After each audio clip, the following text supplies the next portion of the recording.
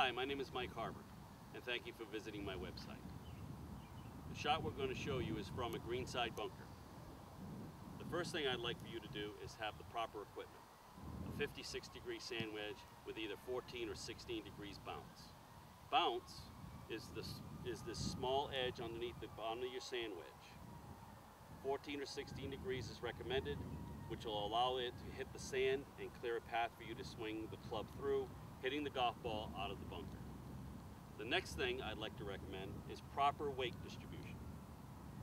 When you're inside these bunkers, I would recommend that you have 75 to 80% of the weight on your lead leg. If you're a right-hander, it will be your left leg, and if you're a left-handed golfer, it will be on your right leg.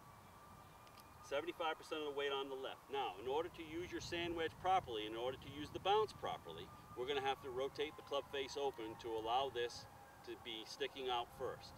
If we hold it normal, you'll see that that bounce is not being used properly. So as we rotate the club open, we're now going to have to rotate our body to the left to allow for the open club face. So we're going to have our body aiming 8 to 10 feet left of the flag. We want the club face rotated open to allow the bounce to hit the sand first. As far as your swing, the length of your golf swing, I would like you to use the face of the clock as your example. If it's 12 o'clock is here, and as we go across, 1, 2, 3, 4, 5, 6, 7, 8, 9, 10, 11, 12. We're going to make a swing, depending on your distance, 9 to 3, 10 to 2, with the weight on your left-hand side. Ball position will be placed slightly forward of middle.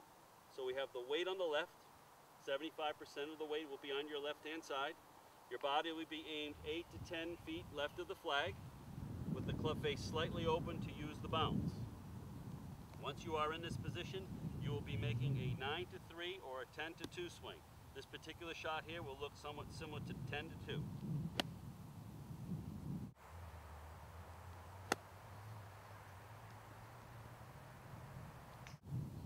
Use these tips and you'll definitely be more successful coming out of the bunker.